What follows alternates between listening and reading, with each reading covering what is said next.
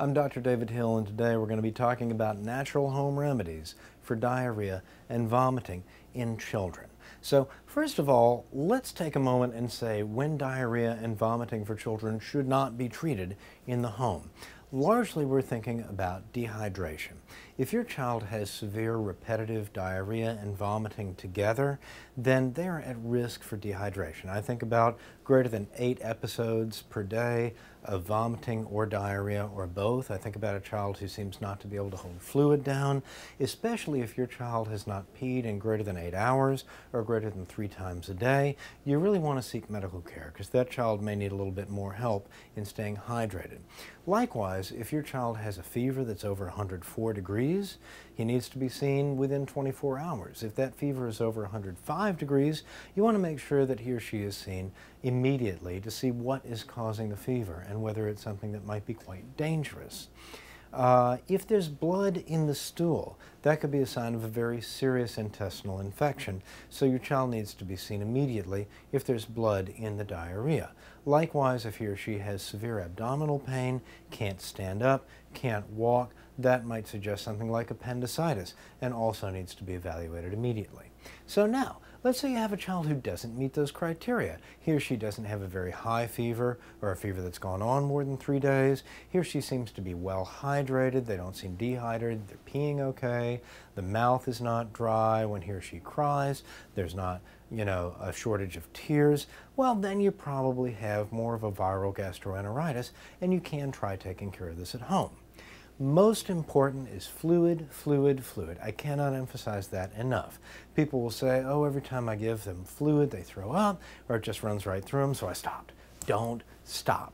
Important to know, even when your child throws up, they can only throw up about 60% of the gastric content. So even though it looks like it all came back, it probably didn't all come back. Some of it stayed down. So the idea is to keep the child hydrated. Now the question is, with what? Well, for mild symptoms, really almost any fluid will do. Soup, soda, even juice in some cases, milk. If it's fluid, it's good. But in cases where there's diarrhea, especially severe diarrhea, there are some things you want to avoid. Fruit juices especially will make diarrhea worse because the sugar in the juice draws water into the intestine. The same problem comes up with soda and even with Gatorade, which has a lot more sugar than it does salt.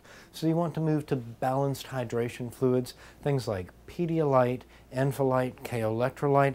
All these fluids have a similar concept.